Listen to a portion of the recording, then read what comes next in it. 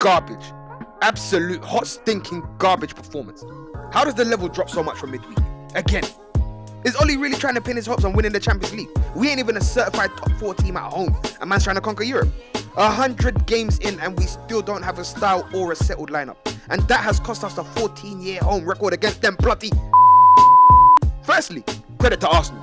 They pressed and harassed us like we owed them money. Thomas Partey is top shelf. He ran this game. Comfortably man of the match. I can't believe he's at Arsenal. What a waste. Gabriel was immense as well. Even on a yellow card, man locked off everything and stopped us having any shots at Leno. Credit where credit's due. I'm not even going to bother repeating myself about United. It's the same nonsense every week with us. Inconsistency, different formations, different lineups, but the same lack of pressing and moving the ball too slowly. Why? Why are we always reactive?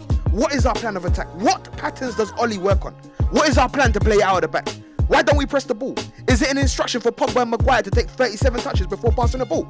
I'm trying so hard to get behind the manager, but man said it had 0-0 written all over it like saying we were unlucky to lose. I can't handle these overly cheerful post-match interviews. He's under real pressure whether you support him or not. There is a certain available manager who I've wanted since 2016 in the country at the moment. Decisions have to get made. Thank you, please.